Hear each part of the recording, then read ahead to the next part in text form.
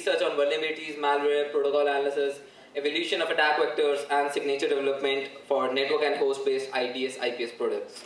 So the paper title is Inception of Graphical Passwords, the thing that you can possibly see from this figure, that you're connecting dots, something that's your password. Maybe more details, further details will be revealed by Mr. Rishi himself.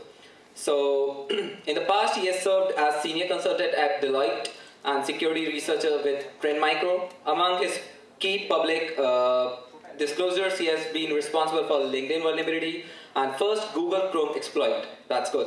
He has been quoted in Reuters, Forbes, and many other mainstream media.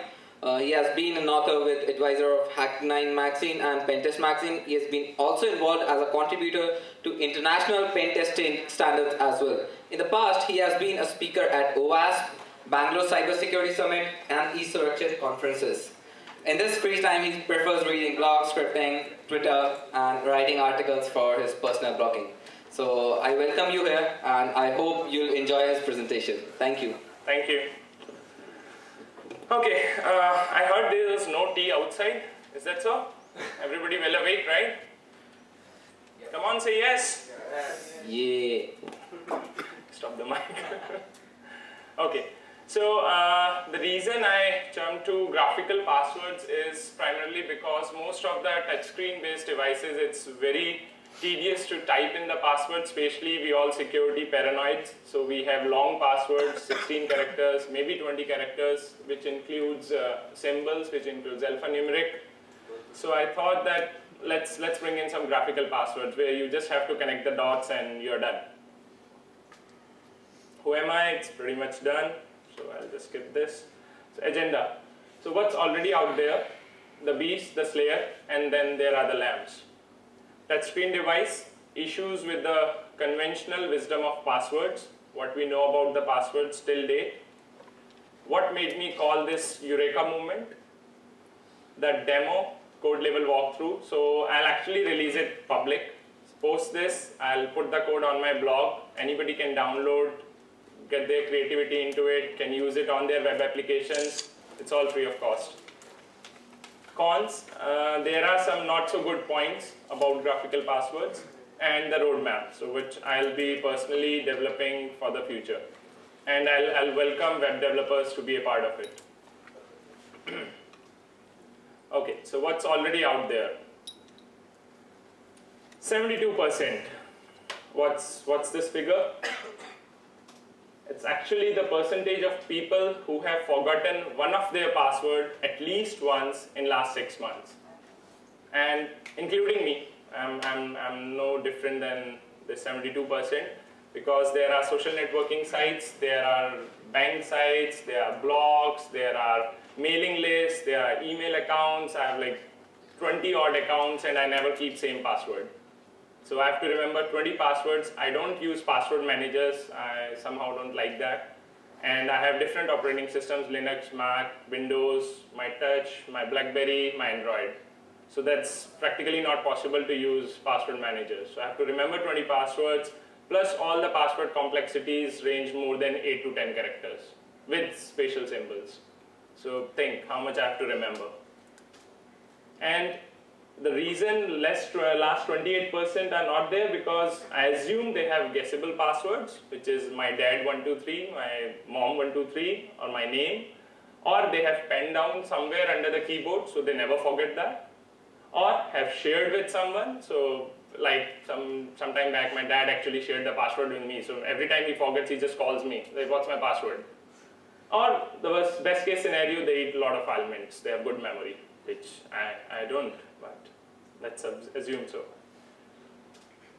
So this is some password security facts.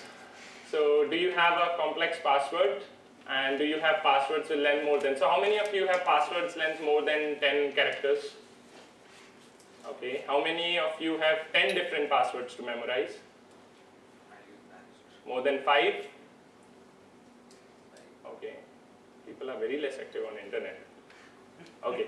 So these days, to prevent brute force logical guesses, people are getting paranoid with passwords. So there's some password example. This I had like 2 years back. This was the password. So it's crazy. So anybody can think of why I had this password? It makes sense to anyone? Okay. So this is LOL. This is SAMOSA, samosa. So this was LOL samosa at sin hash. That's it. So, which made some sense to me, but after that I forgot it was kachori, samosa, or roti. So this thing happens usually. So forgetfulness is directly proportional to complexity. The more complex the password, definitely sure I'll forget it at some part of time. So some issues with the conventional wisdom of passwords. What we have seen so far in real web application in context of typing. So I'm not going into hacking right now. It's just how tedious it is to type. It's alphanumeric plus symbols as password. People keep that.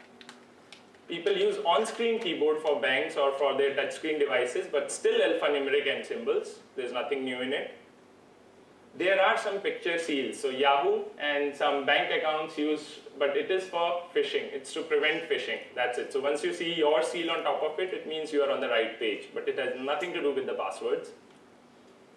And then there's picture selection password, which is now coming with as a two-factor authentication with some banks, not all the banks, but some banks give you some 10-15 pictures. You have to select 1 or 2 pictures out of it, and next time it will throw you some random set of pictures. You again select the boat or the whatever XYZ things. So these are the kind of authentication measures which are going on. So what are the issues with it? So we have all the passwords when it is related to alphanumeric or let's say alphabets, they are mostly words and phrases. And we heard words and phrases all around us all the time, 24/7. So at the end, if I have to think of a password, what was my password? I'll have, I don't know, the same thing, samosa, roti, kachori, I don't know. So many communicative words and phrases all around us makes a password difficult to remember. So either you make a symphony or perish clicking forget password every time. Passwords can be logically guessed if you know the person well. So let's say I know my friend well, I know he's not going to keep long passwords. So it's either going to be his name, his date of birth, somewhat his personal detail. So there's some logical guesses possible when it comes to alphanumeric passwords. And passwords can be grabbed by man in the middle for different parameters and perhaps replayed straightforward. So let's say I am running a sniffer on a network or I am tapping the line. I always check for username variable and password variable. I get the password and I'm 100% sure it's actual password. So next time if I want to replay that password, it's going to match. There's no ways that it could be stopped on the server side. So these are the issues with the conventional passwords which we use till date. And if all is fine, it's a pain to type the password on a touchscreen device. So I'll rotate a touchscreen device. I have this in between the presentation once the demo is going on. So everybody can try their hands on the graphical password. So I'll just rotate it. You can see how it's easy to type and how it's easy to actually draw rather than to type in. So given a choice, which is easy to remember? A picture or a pattern versus a random alphanumeric strings with symbols. So at the end of the day, or if 2 days down the line, I show you this and I ask you this, will you remember that or will you remember this? Answer? Picture. Okay, everyone is awake. So what made me call Eureka? And most of the tools I have previously developed, it's only my weekend projects. I just get a click, I just get a blink, and I just do it. So steering ideas before the Eureka call. So on-screen keyboard makes sense with touchscreen devices. So you need not to have hardware keyboard with you all the time. So in future, when all your devices are going to be touchscreen, most of you would be knowing that laptops are also coming with touchscreen. Lenovo, I think hybrid laptops are coming with touchscreen. So yes, it makes sense to have on-screen keyboard. If gestures are fundamentally inherited, why not just draw the password? Why we are still relying on the hardware? So think about it. The typing thing comes from the typewriter, which was like what, I don't know, even decades and decades back. And still when we have moved to touchscreen, we are still typing it. Why? We can just draw it. We can use gestures to get authenticated. And this was, I just saw a baby playing the very famous connect the dots. And then it clicked that, why not just do it for web applications? This was that very moment. And then you have Android lock screen. which has its own flaws. So I'll tell you some. Android lock screen, I think it's a 3x3 grid. It's 9 dots. You cannot lift your finger in between. You have to have a smooth motion of the 9 dots, connecting the 9 dots. You cannot connect less than, I think, 3 or 4 dots. 3, I think. And plus you cannot pinch the same dot twice. You just have to pinch it once. And you, I think, cannot lift the finger. So you cannot have 2 parallel lines as a password, which will not work. So that is a fundamental flaw with Android lock screen. And this I take as an incubation of ideas thrive on the fact of realizing its potential and believing in it. So these are very simple things day to day we come across, but it just clicked that why not for web application, and I say Eureka at that very moment. So connect the dots. What are the features and how is it better than an Android lock screen? Possibility of drawing parallel lines. So it simply means you can lift your finger anytime you want. Possibility of clicking the same dot twice. So I say twice means it's 2 and more than 2. You can just click the same dots like 1,000 of times, no problems. Grid scalability as per the touchscreen size. So right now I'll be in the demo, I'll be doing a POC with I think 3x3 grid, but depending on the screen size you can make it 4x4, 6x6, any kind of dot. So that's very much scalable. And it will rightly come on your web application, so you can have like 10 dots by 10 dots and let people draw whatever they want. And MITM won't work out of the box. This is a major thing. Sniffers will not be able to sniff the actual password. And I'll show you during the demo why is it so, but MITM totally fails. MITM can only work if you can sniff the complete session, not that variable. So you have to sniff right from the first when I open that page to the last when I get authenticated. Then only, yes, you can. But still, it's very difficult. And if you're only looking for parameters, username and password, it will not work. It will absolutely not work. It's easy to remember the pattern, which is very much obvious by now. And endless possibilities, difficult to find meaningful pattern linked to an account. So I have my friends here, Vaibhav, Sohail. If I think what Sohail can draw, I don't even know what he can draw. He can draw a T, he can draw an S, he can draw something funny, I have no idea. With alphanumeric, I would have started at least guessing his name, his surname or anything, but this is way beyond guesses.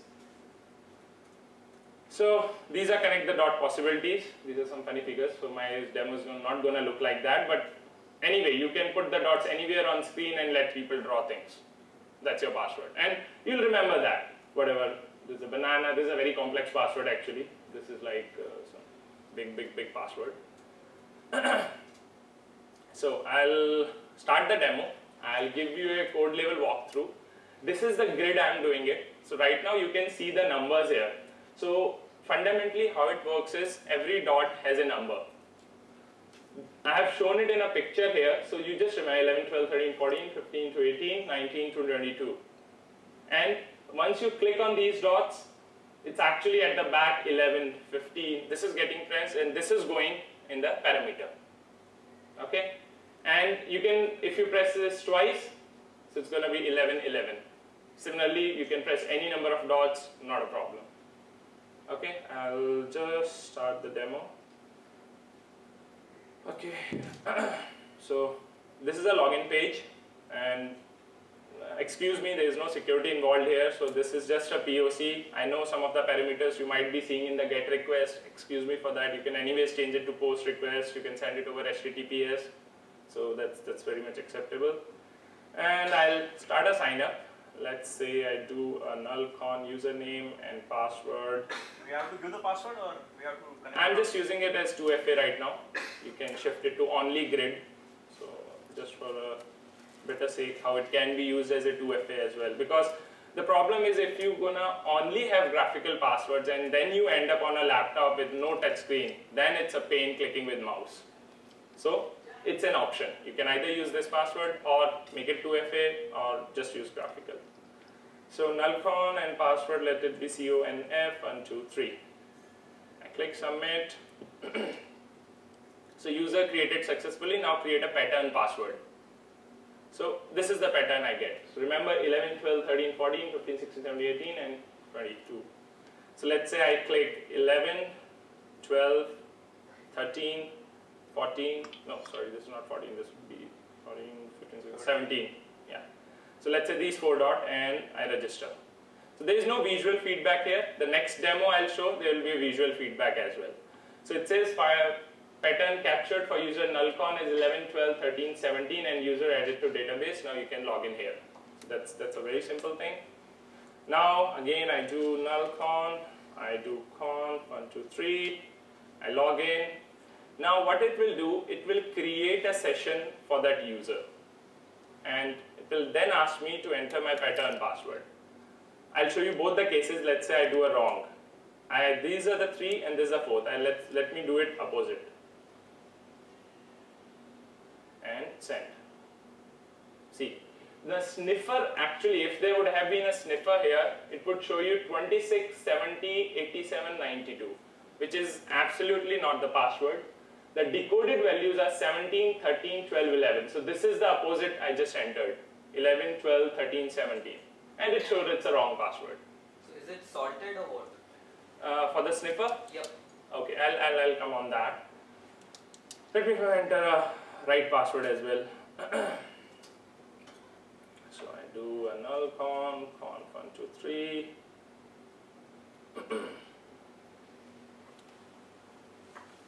So check session updated. So that was session created.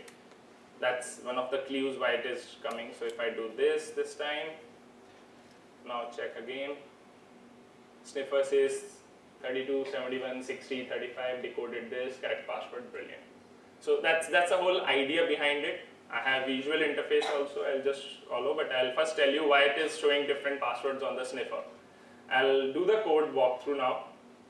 So this is where you get the add grid. So this is where you first put the password, new pattern password. This is very basic HTML and Java stuff. I'll jump down to, so I have used HTML5 canvas here to draw those circles. You can use a simple CSS to draw the square. So my next demo, which is a visual demo, is using a simple CSS. There I'm not using any canvas. So you have both the options available. And these are just the sizes.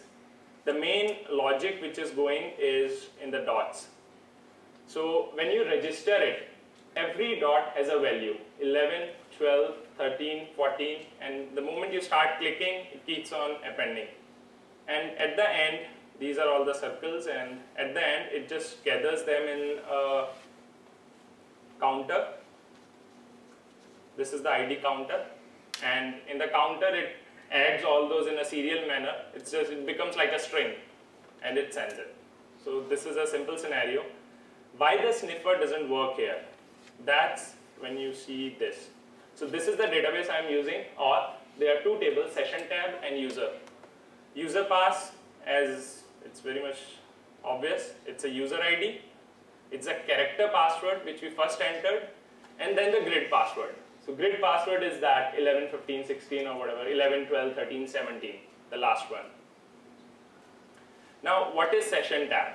So what I have done is I have linked a session with every time a user gets authenticated on a simple alphanumeric thing. And how it works is it creates random numbers and aligns it as a key to them. So if you can see here, 11 has been made 32, 12 is 71, 13 is 60, and so forth and so on. So every time you refresh the page, new session will be created and new numbers will be allotted. So these numbers will actually go for authentication, the 32, the 71, the 60. Once it comes here, it goes into the database, get the key values of that. So what is 32? It's 11. What is 71? It's 12. So it's updated into the JavaScript dynamically. Yeah, so there's a random number, and I'll show you that as well. Let me check where it is.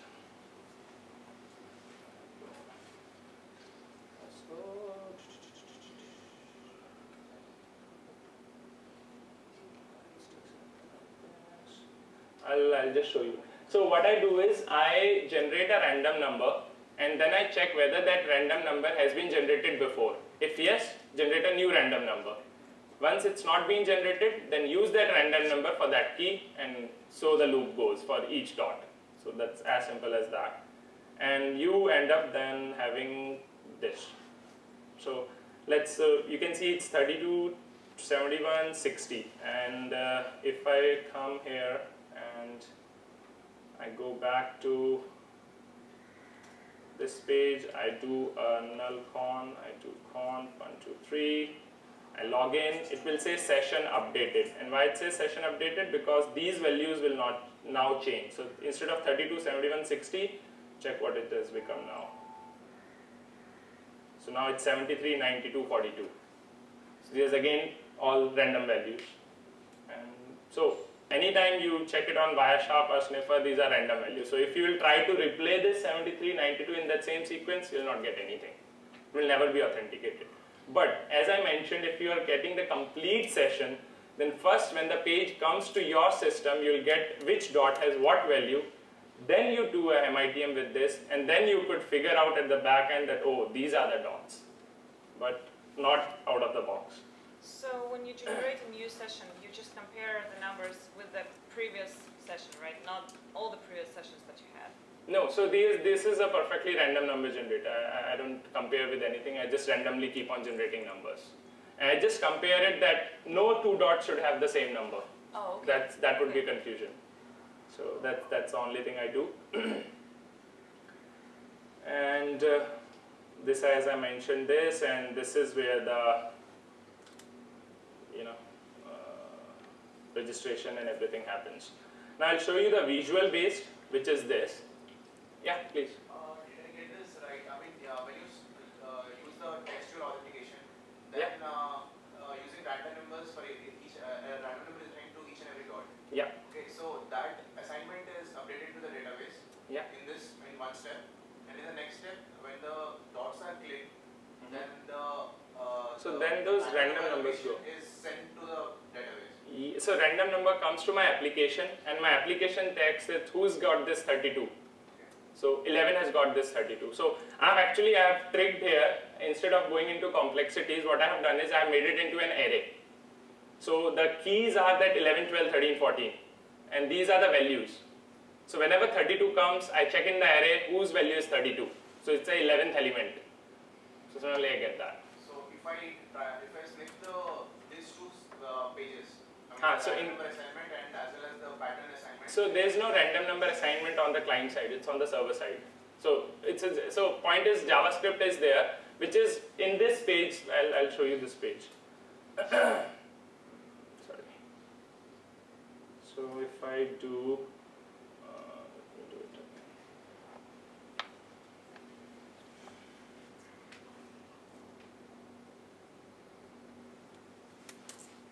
So if I do this, you can see these are the value, 46, 60. So these values had already been given now. So that's why I said to get the complete password, you first need to sniff this page and then the reply, then match both the things. But if your tool is only looking for that what's the password equals to, that value I take, then it's of no use. So you need to get the complete session for it. And if I put it over HTTPS, it's good. That's like not possible. MD5 sorting equivalent of, No, salting is like, and there's no salting here, there's nothing. Yeah, but so it's kind of obfuscating for the simple tool that way. So these are all the values, and then you start clicking on these circles. So this is now visual interface, and how I have done is, by default, these are the colors of these squares. So there is no canvas here, it's a plain CSS. And this is, any guesses? What is this? Why there is a number and colors? Number of clicks maybe? Yes, you're right. So the number of clicks. So point is, in that kind of scenario, if I just put 2 clicks and then somebody calls me, I just like, okay, I forgot how many clicks did I make. So this is just a visual interpretation that if I click it twice, it will change to green. If I click it 3 times, it will change to the 3 color. So similarly, and plus you will remember how many clicks you have made. So let's say I put the same password. So you'll remember that, okay, 111. And then let's say I put again 221. So that's my password. So 1 is this, then this. This is the password, and if I click submit now, so it's not going any post request, I'll just throw it. So it's again 11, 12, 13, 17, 11, 12, 16. And similarly, I can send it to my post parameter. So this is where you get a visual feedback. And it can again, so the grid can be expanded depending. So next version, I'll check the screen size using JavaScript, and then I'll make the grid accordingly. And you'll get whole big square grids or circle grids. And then you can eventually have something like this. So this is not in a square fashion, but I can put random dots on a screen, and every time when your username goes, it will show the dots in that manner only so that you can draw your figure. And if some other username comes into picture, it will show dots in some other manner. So that's a future thing, but that can be worked out very easily depending on how username are there. So let's say if a username is A, I'll use 2 by 2 by 3 by 2 by 3, something like that. If a username is B, I'll put it 3 by 2 by 3. So it's all in the database. I can shuffle the dots accordingly. So there's going to be only 25 dots, but the position will change according to the username. So that's future thing, but that is very much possible. So you can have all the drawings. Right now, what is missing is you cannot actually visibly see a line going between these two, because that's HTML5, and excuse me, I'm not that much good in HTML5, so I'll need volunteers if they can help me out. I'll actually visually show you all the lines going on whenever two dots are connected. So having said that, now let us go into not so good points. So what are the not so good points? And yes, do you need any awareness with graphical passwords? You definitely do, because as being with any graphical screen, there are chances of shoulder surfing, and especially when you have a visual feedback. If I'm even standing like 1 meter from you, I can see the pink colors going this, and I'll just keep it. Because whole point is, if you are good in memory with patterns, so does the hacker, because we are good in memory. So yes, you can only use graphical screens. That's why I made it an optional. Whenever you think you are in a secured zone, you do not have any closed circuit video recorder. So most of the corporations these days have closed circuit TV. So next time you type in your graphical passwords, even a security guard who is seeing this video will get to know your password. But that is again with all kind of on-screen keyboard as well. So that's not a big thing. And so does, if you have a good memory, so does the surfer. I can try, this is what I'm trying, but I'm not sure, so I need your response. Will it be good if I try to give a false color feedback? Any comments? Because how I'll do is, if you click this, instead of this color will change. So I can give a false color feedback. If you think that you are very much sure that, okay, these 4 dots I'll click, I can give you a false. So it's something like whenever you will log in, it will ask you, is it a secured zone? If not, it will start giving you false color feedbacks. But so you can ask the user. So before, I can. I may rather confuse the person. No, that's why I'm asking user if he wants or not. If I was the user, I would have probably forgotten my password because of the false feedback. I would rather not have a feedback. Between the So this is again an option. Yeah, I would rather not have a feedback. Yeah, then that is already there, so that's not a problem. Or I can let the screen flicker or something for a second. I don't know if that erases a memory or causes amnesia or retrograde amnesia or whatever. I usually see that in Fringe happening. White color erases memory, but okay. So that's work in progress. If I get comments on that field, I'll do that. I can do false colors, I can rotate, I can do whatever, but the user should not be confused because of that, as he mentioned. So moving forward, future roadmap, which is very critical. I am in process of developing a WordPress plugin for enabling graphical passwords for 2-factor authentication, or your choice, for your blog. So this is already in process. I am developing that, and so what at the end, all of your WordPress blogs which are hosted on your websites, you can install this plugin. It will become a wrapper on your existing authentication. So once you put correct graphical password, it will go into the database and send you the actual password and so forth. So your graphical can be an optional for your blog. So this is what I'm doing. Actual lines to show up connecting the dots. HTML5 lovers can buzz me. I'm sorry I spent some time on that, but that's not my cup of tea. So if anyone is good in that, please feel to buzz me. color palette and a grid to fill. And what it means is there's going to be something like this. There's going to be a grid. It's like a mathematical grid, and you will have a color palette here, which is just like a paintbrush. So you choose a color, pink. You click in this grid, this becomes pink. You choose blue, and this becomes blue. So what at the end you are doing, if you just choose 2 colors and 2 squares, what you have done is, first there is color code. So you have used your color code there. Then a square is made up of 4 corners. So there is this 1, 2, 3, 4. So let's say everything has a value of 1 digit, or 1 character. You have used 1, 2, 3, 4, 5, 6, 7, 8, 9, 10. So just filling 2 colors in 2 squares, you have made a password 10 character long. And you can easily remember that. So I have developed a demo. I don't have it right now, but I have developed it. It's color palette and a grid to fill, and a closed structure grid to detect simple handwriting. So this is, I'm working with a data analytics person. So what he did is, he tried to put the dots very close to each other. And there are like some hundreds of dots in this square. So at the end, when you even write your signature, so you just write Rishi in a very smooth handwriting, all the dots that are connected. So there's a logical sine curve coming in, sine or cos or whatever. So there's a mathematical computation. So it becomes as if it's a handwriting analysis system, or it's more of a signature analysis system. So the same thing, the dots will be connected, but the dots will be so close to each other that it will look like as if you're just signing your document or signing your web passwords. So this is in planned stage, and the idea is wide open, and I now expect you to show your creativity here, how you can do that. With that, I'll show you something else. One question. Yeah, sure. The point I want to make is like people who are not actually aware of security, or people tend to relax and may choose only this as a password option, and they might choose easy passwords. Like in our Android phones, we tend to choose easy password with a visual feedback. Yeah. So that might induce kind of a vulnerability that. But that's same if you choose the password 123. Yeah, I mean. So that's even with alphabets also. But since it's visual. Yeah, so that's why I'm not like hitting that. Industry should only move to this, because first of all they are not as much touchscreen devices as we think. So this is optional. All the ones who want their whatever Gmail accounts or something, their personal accounts at least, not to type long passwords, can move to this kind of a password scheme. So this is optional, or better you can work as a 2-factor authentication.